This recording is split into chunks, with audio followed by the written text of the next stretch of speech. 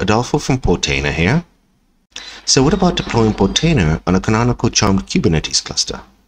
We've seen how to do this on micro-K8 that you can check on this link above here. But charmed Kubernetes is an entirely different environment. Canonical charmed Kubernetes is demanding in terms of resources and is usually deployed on a cloud provider like AWS, GCP, or Azure. You can also use Oracle Cloud, Rackspace, and Cloud Sigma. Finally, there's the option of doing a local deployment, but you have to make sure you have the right infrastructure to do that. So I'm dividing this video in 3 chapters. Chapter 1 is the initial configuration to install the tools to set up the charmed Kubernetes cluster. Chapter 2 is how to deploy openebs, an impressive storage technology available for Kubernetes. Chapter 3 is how to deploy Portainer and set up the access ports on your cloud provider. In this video, I will use Azure.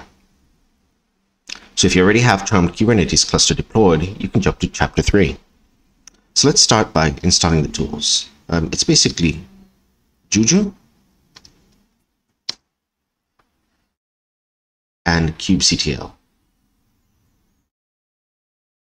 Okay, and sudo snap install. So these 2 should be enough. Oh, I forgot to put classic. Okay. So there you go, juju and kubectl.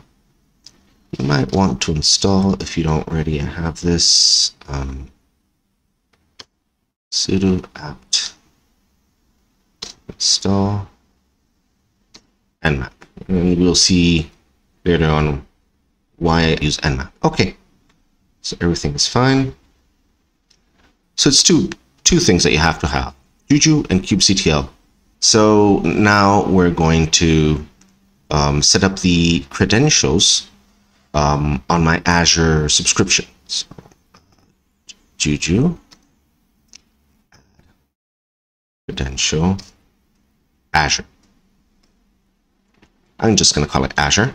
Give it a name of Azure. I will want the East US region. The authentication type interactive. Here I put my subscription ID that I have with Azure, where I'm going to deploy this cluster. So I receive a set of instructions. I have to open this link and enter this code. Okay, so let's paste the link. It's going to ask for the code. I'm going to copy here my terminal. Okay, so my account is this one.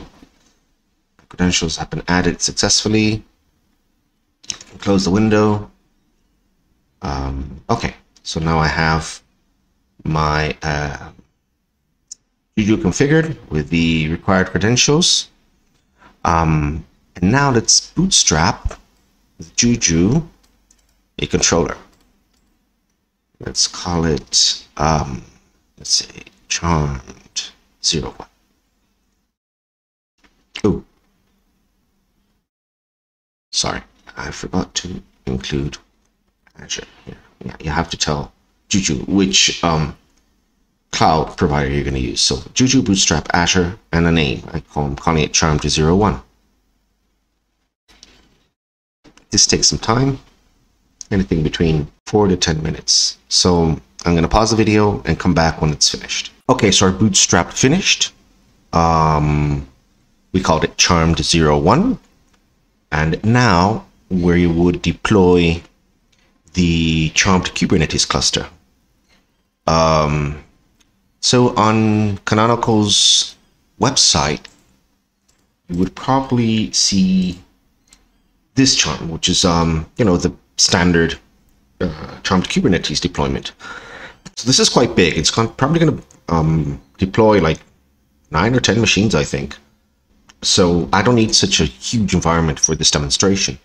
I'm going to use a smaller version that was developed basically for testing purposes or development, and it's called Kubernetes Core. It brings up one master and one worker node, and I'm just going to add 2 more worker nodes to this environment. So I can start with juju deploy and the bundle, which is called Kubernetes Core 1200.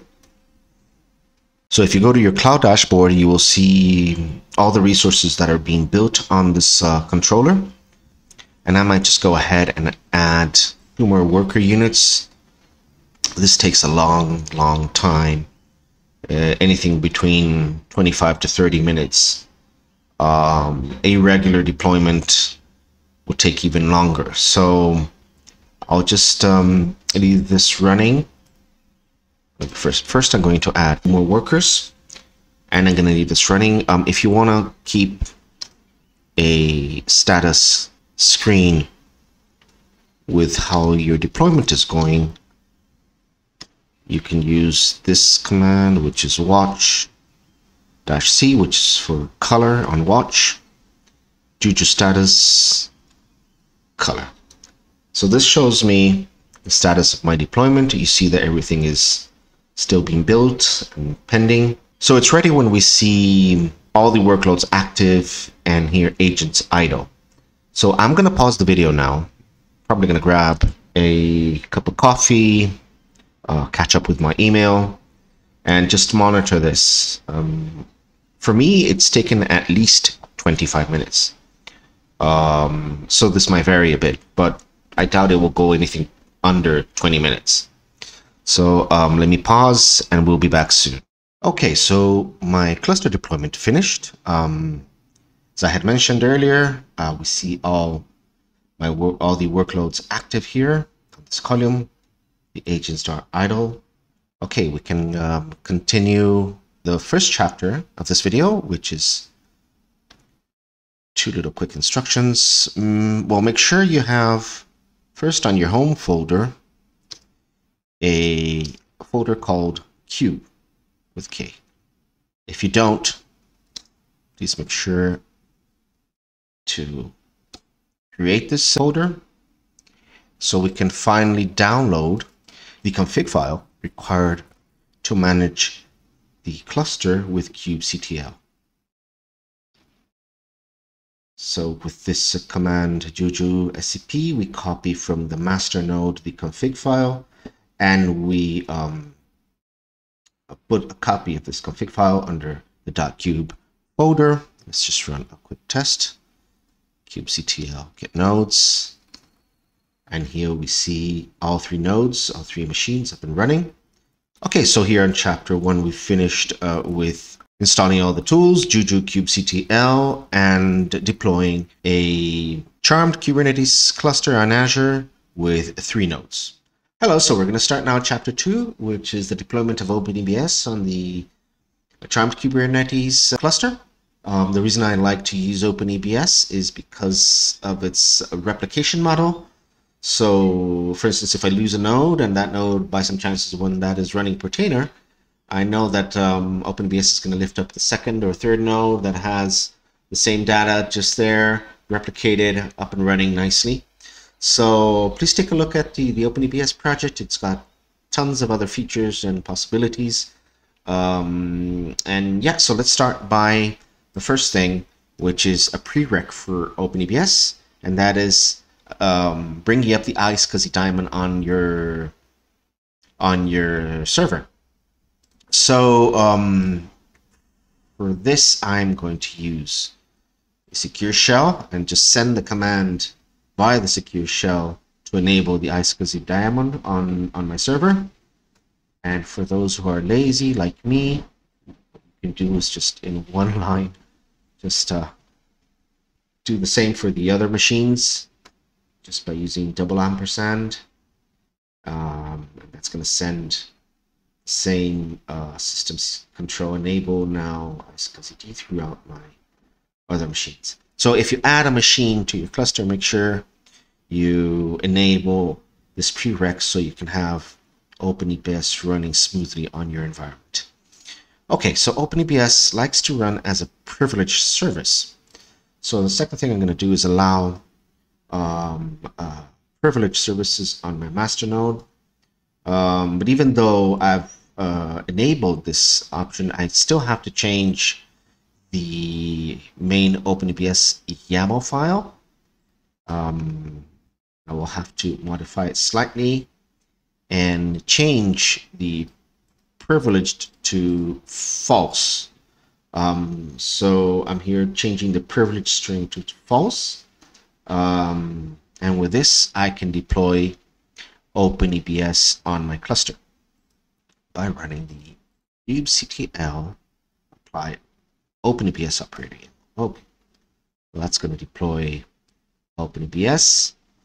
And if you want to check the status of the deployment, you can always do this with the get pods option of kubectl. So if I type in kubectl get pods namespace openebs, it hasn't been created yet, so it's still deploying. Okay, let's run this once more. And okay, there you go. openebs is being deployed. It's creating the containers. And there you go. So we have openebs deployed with all its containers. Now let's check the storage classes that openebs brings for us. Let's see. kubectl get storage classes. And the one we're going to use as default is the openebs Java default. So as you can see, it uses iscsid here, and so we want to make sure we use the openebs Java default as our default storage class. This is also a requirement to deploy Portainer. So I'm just going to patch the storage class to make sure that openebs Java default is our default storage class. And as you can see, it's now set as default. If I don't have this flag set here for this storage class, I won't be able to deploy Portainer. It's a prereq. So okay, so openebs has been deployed. We can go to chapter 3, and here I'm going to show you how to deploy Portainer. So what I'm going to do is I'm going to deploy the node port method of Portainer using kubectl. As you can see, I just run kubectl apply, creating a namespace called Portainer with the following Portainer YAML file, which is a node port option. It's creating the Portainer namespace and deploying the application. We can check the status of this by running get pod namespace Portainer. It's creating the container. Get pod namespace openebs. And as you can see, openebs has enabled 3 replicas Portainer application. Once this is finished, we will see Portainer up and running. Takes a couple of minutes. It can take up to 4 to 5 minutes, depends on your environment. So once it's, I'm going to pause the video here. Once it's finished, I'll come back to continue with the Portainer deployment. Let's check how our containers are doing. Okay, so all our replicas have been deployed. Let's check Portainer itself. kubectl get pod space Portainer.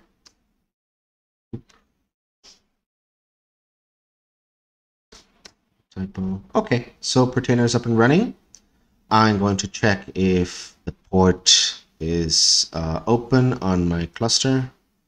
So a good way to do that is with SSH. But just copy this juju SSH kubernetes. It can be on any of the nodes. And let's check S if port 3777 is up on the machine. So yes, we can see it's port 3777. This is the default Portainer port. And a nice little trick to check the public IP of the master machine, where you might want to load your Portainer interface is just by typing juju ssh kubernetes-master, and it will bring, once it closes the connection, the public IP. So I'll put this IP address here on our browser with port 3777.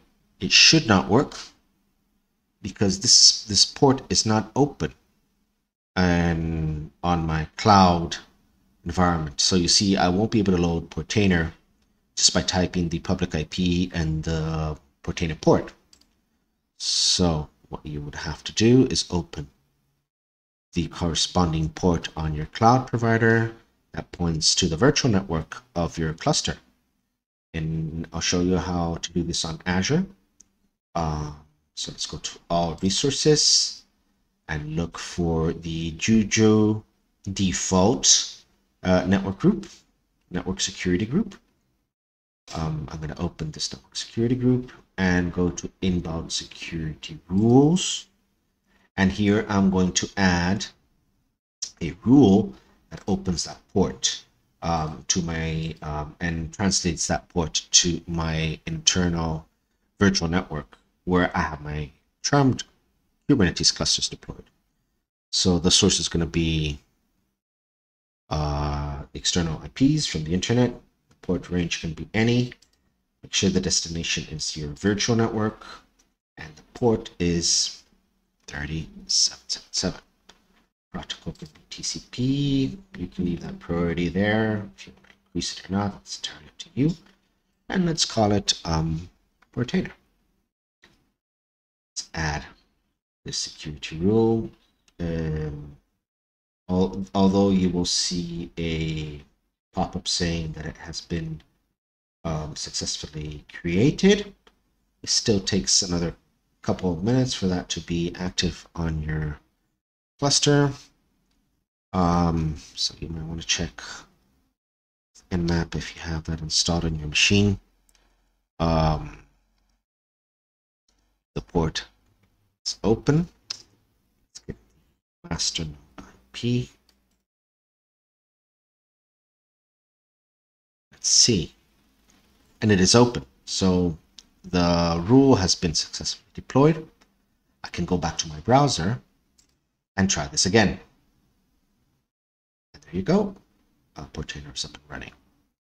So the first setup screen for Portainer is to create an administrator user. Just change the admin name to Joe, input my password twice, and connect the Portainer instance to my local Kubernetes environment, which is the one we just deployed. I will not work with the networking options for my Kubernetes configuration for now. I'm just going to enable the metric servers features and enable the openebs Java default storage option with multiple access and audio expansion. Just save the configuration and I can see my cluster here. Let's click on this endpoint and go to cluster. And you can see our 3 machines up and running very nicely.